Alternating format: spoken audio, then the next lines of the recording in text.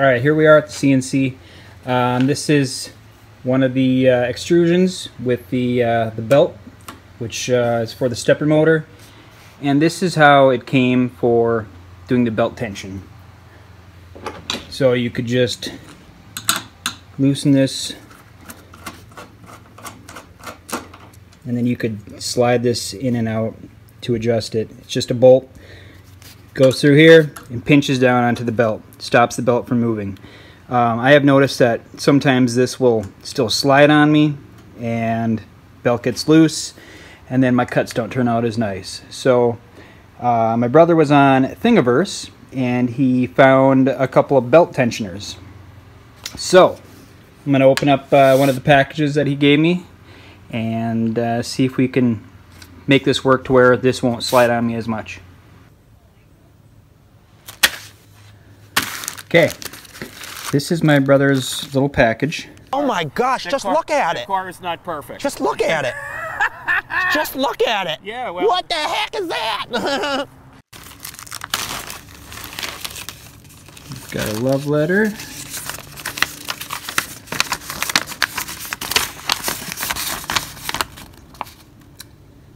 Leaks Maker CNC laser belt tensioner. Thingiverse, and there is the number of it, so if you wanted to 3D print your own, you definitely could.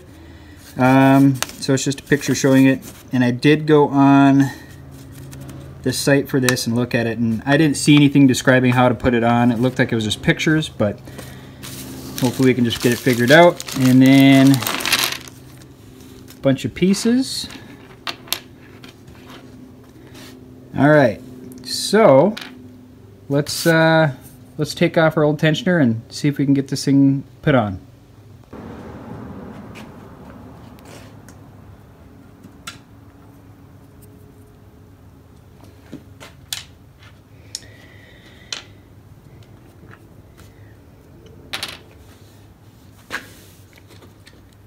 So you can see the, I don't know if I get it right, the angle, but this has got those little teeth marks there. That's going to be for the belt. That is, I'm assuming, is going to be fitting into there. And judging from the picture, looks like this, the single hole is going to go towards the front of the extrusion. And then on the pictures online it showed it better, but it looks like the belt is kind of bent and going over that. So, and then inside this guy you can see the holes. It looks like you're supposed to drop a couple of nuts in there. So I'm going to grab my nuts and I'm going to put them inside that. What?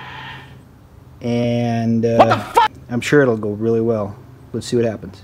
Okay, I'm going to use 2 M3 nuts. I'm going to ever so gently slide those into my openings. These nuts. Got it! My nuts are going to stay in there, but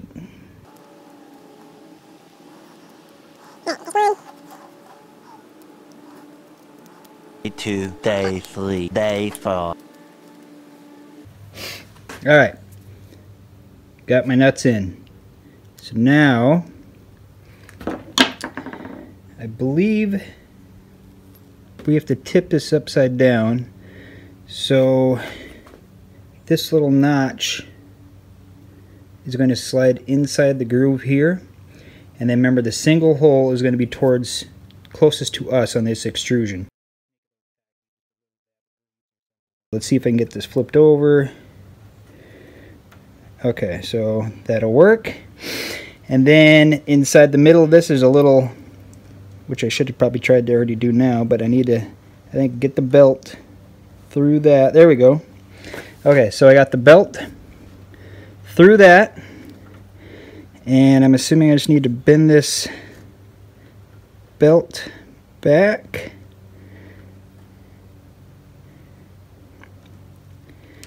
Take the little piece that's got the belt grooves onto it, and that's going to be on top like this.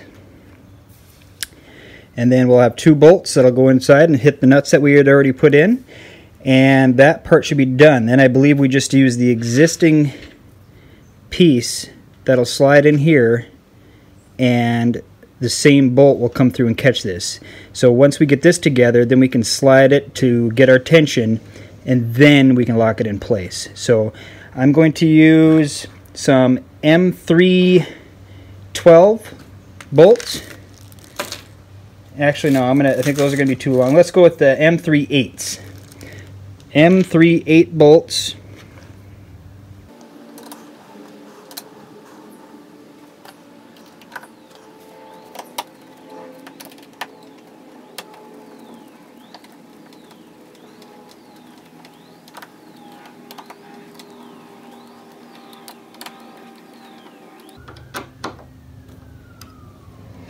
Okay. See if I can get in there a little bit closer for you.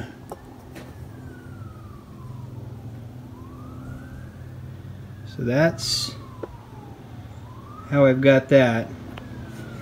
These are tight. So now I can just slide this back, put the existing bolt through there, and it should stay. So let's try that.